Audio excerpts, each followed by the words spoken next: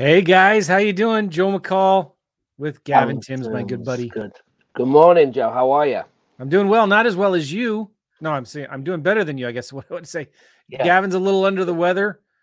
Everybody say a word of prayer for Gavin that he gets better. thank you. Now, where are you these days? You've been traveling. Yeah, I was in Phoenix. I flew out of Phoenix yesterday. I'm in New Orleans right now, back at the rig at the RV, and I'm in New Orleans. What are you doing in New Orleans? We have friends. We're going camping for the weekend for a friend of ours' birthday. So there's probably about 5 or 6 RVs getting together. Wow, nice. Yeah. So So Crystal, your wife's with you. yeah, she flew in from Savannah. I flew in from Arizona. We met back at the RV yesterday. We'll be camping through Sunday and then heading back to Savannah. Nice. Did you bring Yeah. your dogs? No, not on this trip. Oh, We're nice. home. Yeah, dog free. Which is a big Dog deal. It's free. hard to bring two big Oh dogs. yeah, You have two, yeah. right? What kind of Two dogs do you have dogs. for people who don't know? Golden Doodle and a Labradoodle. Nice. So both doodles. Yeah, great Yeah. dogs. We have two as well. They're both golden doodles. One's white and one's red. I love doodles, but I do. They're not as playful and fun as a Labrador or a straight up golden retriever is. Like a lab and a golden retriever. They're like play, play, play. And they love to fetch and they love to swim. Our doodles are a little kind of stuck up a little bit. They're kind of, what do you call it? I don't want to be insensitive here, but they're kind of like, yeah, that's not our style. Yeah. Right? You know what I'm saying? Yeah, they're too big time for that. Yeah, they're too important. But cool, guys. Hey, we wanted to talk about something we have cool coming up real soon here. And as we're recording this right now, it's coming up next week.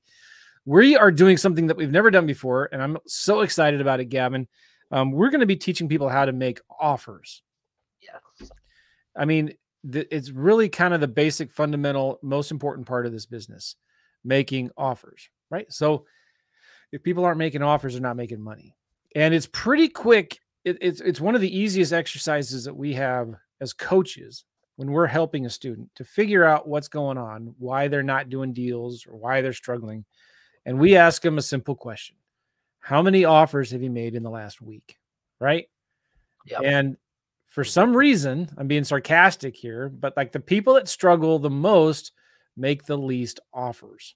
And the students and clients and investors that do the best make the most offers. Yep. Go figure. I don't know. Why is that? Well, if you want to make money, you got to do deals. And if you want to do deals, guess what? You need to make offers. And sometimes it's like intimidating. We get it. It's overwhelming. You're afraid of like, well, what if I make a stupid offer? What if I look stupid making this offer?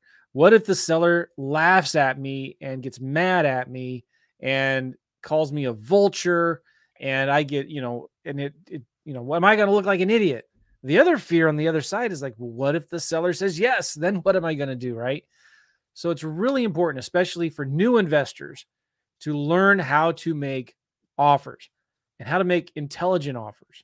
And offers that meet the seller's needs, right? Because sometimes, right, Gavin, like the seller may not want or need an all cash offer or a lease option offer, and it would be stupid to make them one of those offers, right? Yeah, absolutely. It can definitely hinder if you make, too many offers when it doesn't actually fit what they need. You're exactly right. You can actually lose that rapport that you've built. So the goal is to solve the problem. Find out what the problem is of the seller. Once you have the problem, you then need to bring the solution to the table by making the right offer, pairing the offers up. And obviously, if it's a cold lead, Joe, where they're not really care, whatever, just make me an offer, then obviously you can do your 3 or 4 offers together because it's just a cold lead. But if someone, for instance, let's say, wants to sell quickly, they're over it, they don't want to deal with the property anymore, things like that, you making an assignment lease option offer is not going to solve that problem. Right. And what you've done now is you actually created more work for yourself because you have an assignment lease option on the page, which is the biggest amount of money on the paper. So guess what they want? They want the assignment lease option price at the cash terms, and then the deal breaks down. So if that wasn't going to solve the problem, then you need to be making a an owner finance, a cash, or a sandwich lease option where you can show them that you can take responsibility of the property and they don't have to deal with it anymore. Yeah. And it's like if a seller is open to a lease option and there's a little bit of equity and there's cash flow in there, you don't want to make them a lease option assignment offer. Yep. Right. And they've already said they don't want to be a landlord. They don't want any involvement in it. So it's important you understand like when you make the right kind of offers. It's important to not complicate it, to keep it super simple. In fact, we coach a lot of students who maybe come to us wanting to learn lease options. Really, they just want to do deals. And we might even tell them, listen, maybe shelf lease options for a little bit and learn how to find good cash deals, right? Because there is, in some ways, those are easier to explain. So there's a place for a one offer situation, cash offer. There's also a place with a cold lead where they're like, nah, I don't want to sell right now or whatever. Maybe you send them 3 options or multiple options, right? So we're going to start a challenge. And one of the things that we like to say here is, let me get my banner up here so you can see what we're talking about. You're just one offer away from maybe changing your life forever. You know what I'm saying? Like, what if you're doing all this marketing and you're getting all these leads, but you're not talking to the sellers, you're not making offers, or you're waiting 3-4 days before you send the offer? I mean, how many times have we done that? I've done that because I'm, just nervous. I'm over analyzing and spending too much time like researching the property before I even call the seller.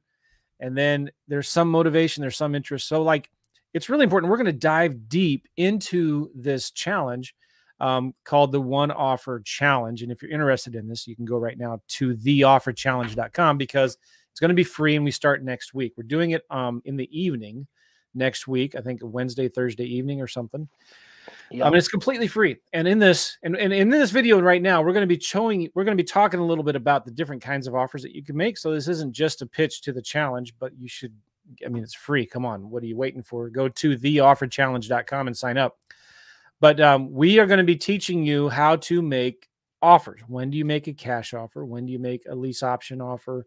And there's different kinds of lease options. When do you make a subject to offer, owner financing offer? There's a place for that kind of stuff. And it's really not that complicated. I think a lot of people get confused, Gavin, or get overwhelmed because they feel like they have to know how to make all these different offers before they even make one offer. Or, and this I see this a lot, Gavin, is like they feel like they have to understand how to do all of steps 1 through 20 of the deal before they actually start making offers to sellers, right? Now, how and why is that a bad thing? And why does that stop people in their tracks from ever even getting started? Yeah, absolutely. I mean, it's probably the most common thing that everyone wants to know from start to finish. And as Joe just said, you just probably name 5 or 6 different strategies. So then you have 1 to 20, and that's like 100 things over 5 strategies that you need to know. It's just not possible. So you definitely, what we do in the coaching even is break it down to get you to a place where you're generating leads. Okay, last challenge, having them conversations and then making them offers. And that is it. It does not matter until that contract, Joe, is signed. It doesn't matter what's going to happen after the deal. It just doesn't. Because, and here's why, people are like, well, I need an attorney, or I need this person, or I need that person. It's much easier to negotiate and find people when you have something than when it's just theory. And if and when I get something, right? Meaning that if I have a contract and I need a closing attorney, when you go into that and you're like, hey, hi, I have a contract, I'm ready to close this property, they're going to want to talk with you and get things moving immediately rather than you wasting their time saying, well, when I get a contract, what do I do? And you ask 1,000 questions because you're wasting their time. Then it goes south. So just be thinking about that. Our goal is to get that offer signed. Anything beyond that offer, you can figure out in the next training, in the next video, whatever courses you've got or coaches you've got. You then go and just watch that hour or 30-minute video and then start applying the next thing ahead. And that is going to be the best way to do it. So we always are challenging people. Stop asking what if and start asking what next. And your first what next, maybe your second what next, is to make an offer. Just make an offer. Don't overanalyze it. And you don't have to spend hours analyzing and figuring out an offer. You should be able to make an offer in just a couple minutes. And one of the things that I'm super excited about in this free challenge, which is December 15th and 16th, we're doing it in the evening. It's just 2 nights, 8 p.m. Eastern. No strings attached. Honestly, it's completely free. Go to theofferchallenge.com. But we're going to be talking about how to look at a deal within 5 minutes or less, come up with a really good cash offer for using resources that you can get for free on the internet. We're also going to show you how you can make a couple different lease option offers, a couple different owner financing offers, subject to offers, etc. It's really not that complicated. It's really easy. And so I'm excited about this. And let's talk a little bit right now, Gavin, about, let me see. We got a comment here. Oh, come on. Todd Toback's in the house. What's up, Todd? Todd, what's up? Hey. All right. Todd's a good friend. He's one of my original coaches and mentors. He got me started in the business back in 2007. Can you believe that, Todd? 2007. And so, in fact, I remember Todd challenging me on these things when I was first getting started. You know, you've got to make offers, and that's what a coach's job is. And any good coach is going to be challenging you and pushing you and asking you these kinds of hard questions. Okay, what's your goal? You want to make $1,000 a month? All right. How many offers have you made in the last week? And the reason why it's so important to make offers, I think one of the biggest reasons is it helps give you something to follow up with the seller on, right? Because the deals come from the follow-up. They're going to say, probably 9 times out of 10, they're going to say no to your offer, right? It's going to be too low. They feel like they can sell it a different way. They feel like they can get more for their money, and maybe they can, and they should. If they can, and you need to have this attitude, if they can get more from someone else, they should go to someone else, right? But like most of the time, sellers are going to say no, and your deals are going to come from the follow-up. And you know, one of the things Todd taught me is, did he make another comment? Here we go. Join the challenge. Come on. So much value here. One of the things I also learned from Todd was the concept of no lead left behind. No lead left behind. And so if you have a leaky bucket and all these leads are coming in, they're going to fall through and you're going to not have anything left in the bucket. So you've got to make an offer to every seller you talk to, and you've got to follow up with every seller. Then when you follow up with them, it's like, hey, Jim, this is Joe here. You probably don't remember me. I'm following up with that offer I sent you a couple months ago or a month ago, right? Yep. And guess what? Why don't you send an offer every single month to all of your leads that you sent to? Just send the same offer again, right? Yep. This and is something. I was just going to say, Joe, especially on the creative stuff, right? Yeah. You're not going to get the contract signed by making the first offer, because all you're doing is you're seeding things, right? You're putting the seeds and you're letting it grow. You're letting the relationship grow through the follow-up to then get these deals. Sometimes on a creative deal, people have not even thought or know anything about this strategy. And I think where people go wrong is they make that initial offer, like you said, with then no follow-up in mind, because they just said no, and no means not now, and that's what you need to build on through the follow-up. So you're exactly right on that. No means not yet. So like we've talked about before, we looked at in a 12-month period the number of deals that Gavin and our team did, like 58 deals, and of those 58 deals, 54 of them came from follow-up. That means if he would not have done any follow-up, we would have only done 4 deals that year. That's the truth. That's the way it works. On average, you have to have 5 to 7 touches over 3 to 4 months of aggressive follow-up. Okay. Super important. No lead left behind. You can't let any leads fall through the cracks. Come on, Patrick. Look at this. Patrick's already joined. Was it free, Patrick? Did we ask for your credit card information? Oh, now somebody else is saying, Brad, the link doesn't work. Well, Patrick, it works for him. Maybe something's wrong with it. But if you go to theofferchallenge.com, if you guys, the rest of you can maybe go there and check it out. And if you can, maybe copy and paste the link in the comments, whether you're watching this on Facebook or YouTube.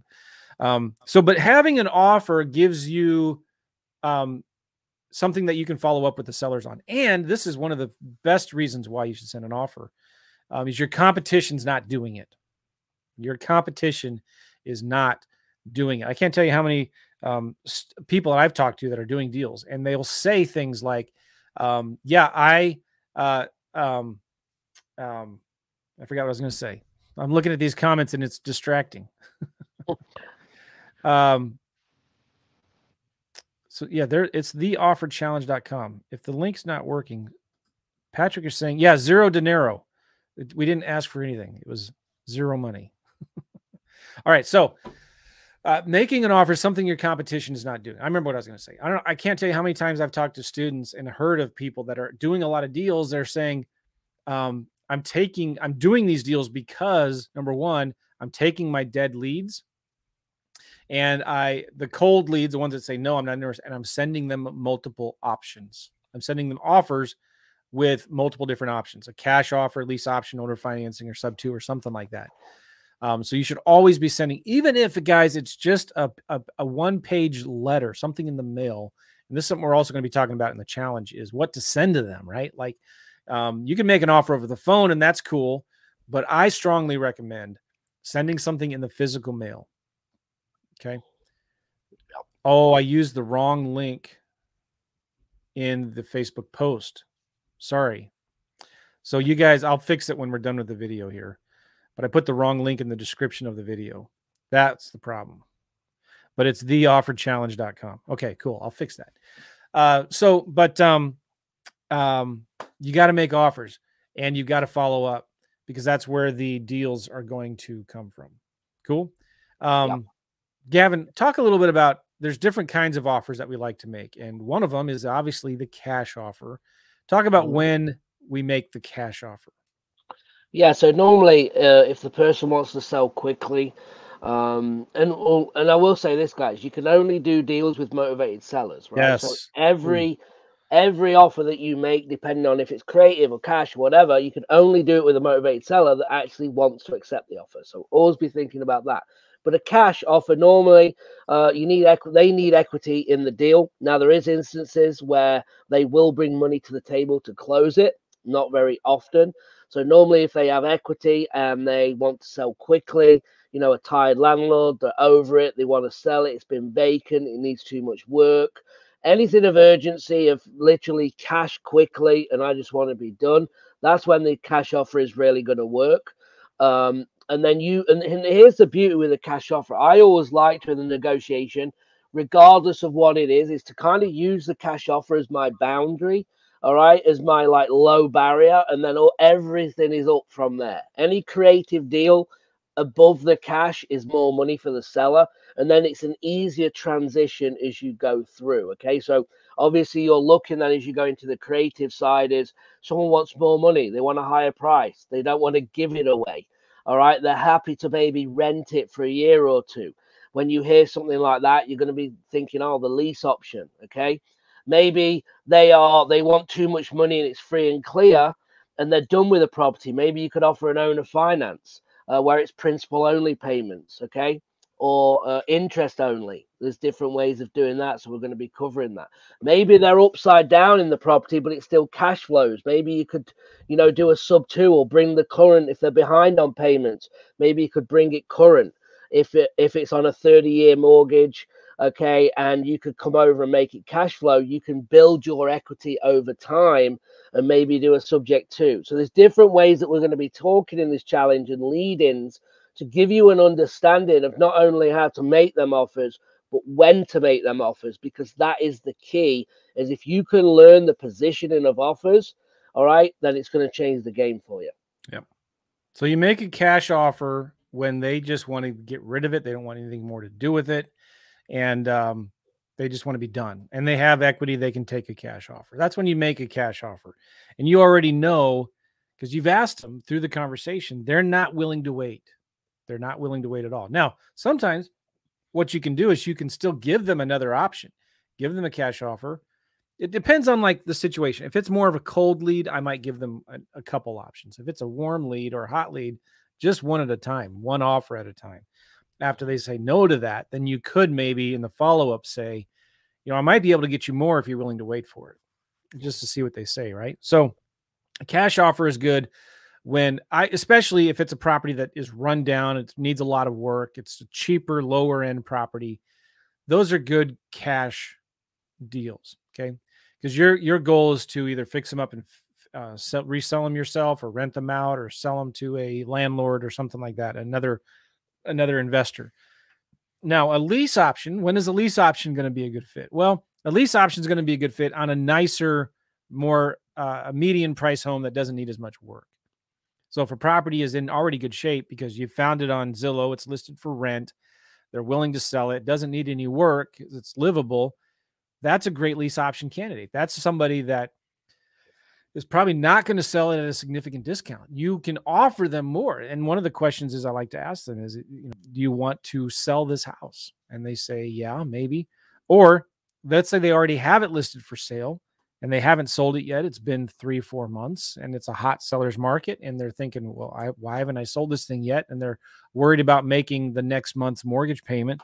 And there are sellers like that right now in this market. All right. There are motivated sellers, even in a hot market.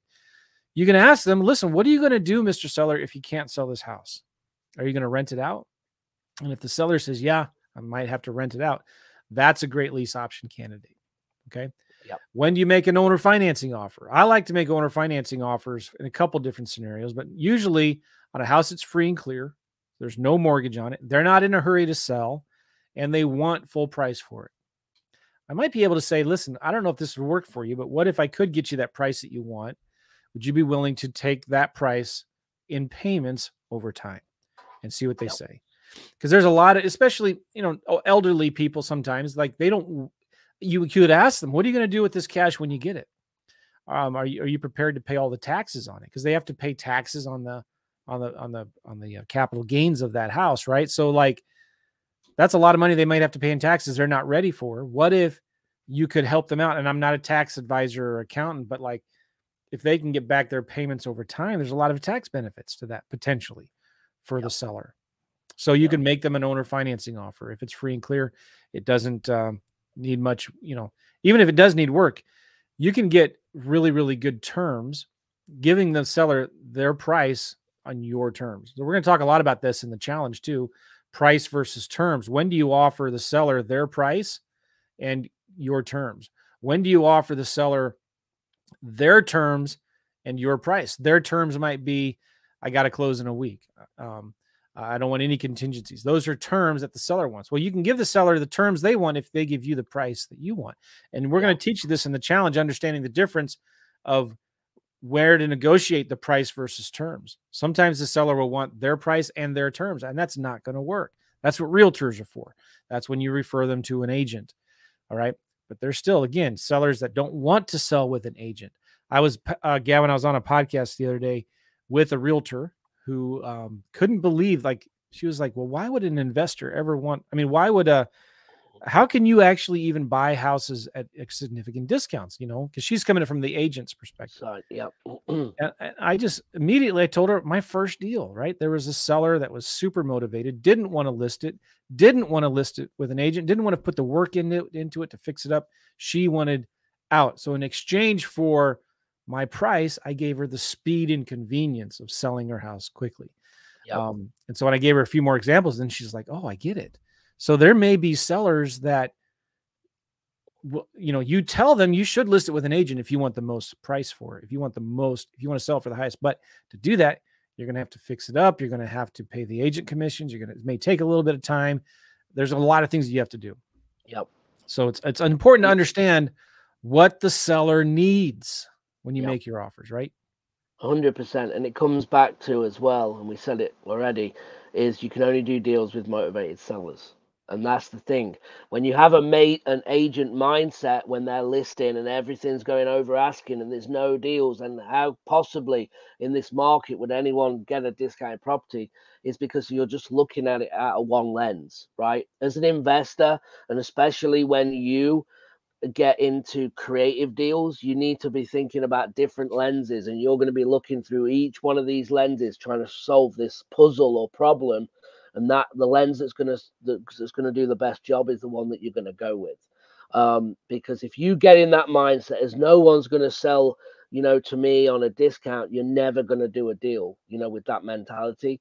So again, we're going to be talking a little bit about that as well, like having the right mindset when you're doing this. And it's really a numbers game. And our goal Joe, when this is a one offer, right? They've just got to make one offer in this challenge. Like that's it, one offer. And guess what? Once you've made one, you can make 100 of them. And that's what we're trying to install in everyone is to make more offers. And it all starts with just making one. Yep. I don't know why we didn't buy the domain One Offer Challenge, but that's okay. We have the offerchallenge.com. I do want to say this too, because you're absolutely right. You can only do deals with motivated sellers, but what if you have a non-motivated seller, an unmotivated seller, which is going to be most of the time? We're here to tell you it's okay. Send them an offer anyway. Always, always, always send them offers. And here's the thing, guys. It's like a law of nature or science. It's like a scientific proven fact. I would even go on to say, and I can't prove it, but if you want to do deals, you need to make offers. So if you just say you made 3 offers a day, you're thinking, what? 3 offers a day? Yeah, it's not that hard. And it's not like you're talking to the sellers for 30 minutes to an hour each time, right? And you're not sitting down and overanalyzing the deal and spending hours coming up with an offer. It's like you talk to a seller for 3 to 5 minutes, you spend another 3 to 5 minutes to come up with an offer, 15 max, and you send them an offer. You did 3 of those a day. All right. That's how many in a week? 15 offers in a week. And what? 60 offers in a month. Yep. So you make 60 offers in 1 month. Do you think you might do a deal? Maybe. Let's say you don't. Guess what? Next month, you make another 60 offers. Now the next month, you've got 60 more to follow up with. Then the next month, you have 120 offers to follow up with. The next month, you've got 180 offers to follow up with. And we're not talking about making 180 phone calls. It could be a text message, an email, another postcard or a letter in the mail. Now, after 6 months, guys, you've got, I don't know, 300-400 offers and sellers that you can follow up with. That's where the deals happen. It's all about momentum.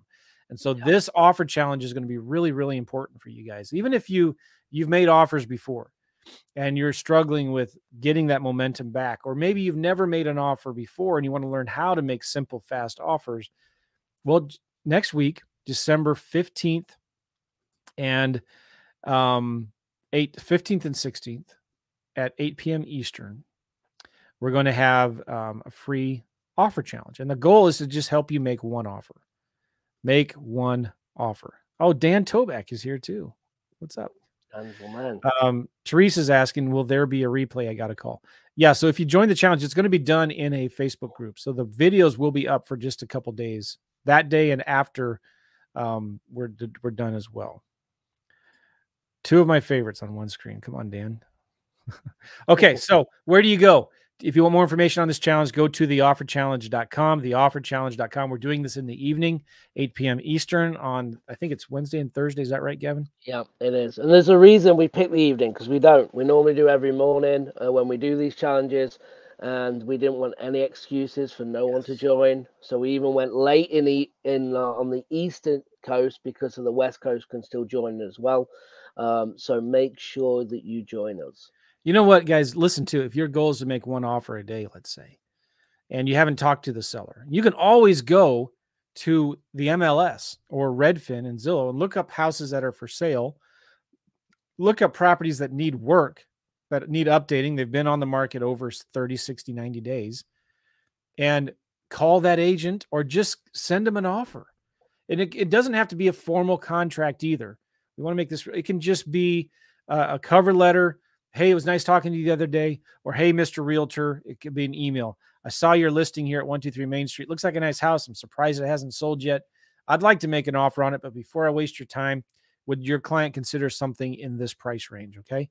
That's an offer. And you can do that. You can send those kinds of emails at 5 in the morning before you go to work. So you have we're taking away all your excuses of why you can't make offers. All right. So go to theofferchallenge.com. We'll see you guys there. It's a good time to end here, Gavin. We're going to be doing some more podcasts leading up to this next week. Yep. Maybe tomorrow too. I've got something on my calendar to do another one.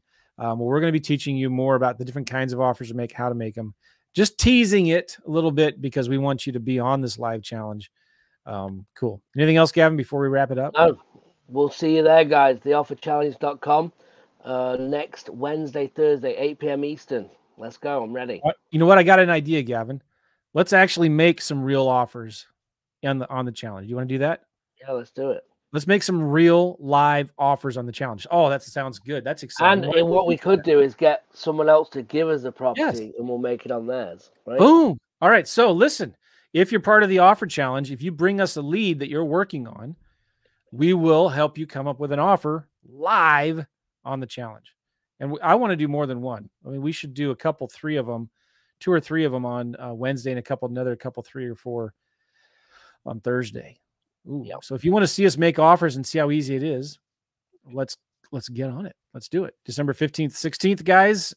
We appreciate you all. Ralph is in the house. Awesome. Nice. Awesome. Is anybody watching us from YouTube? Because I haven't seen any YouTube comments here. But well, whatever. We'll see you guys there. Thanks, Gavin. All right. We'll see you guys. Bye-bye. Bye-bye.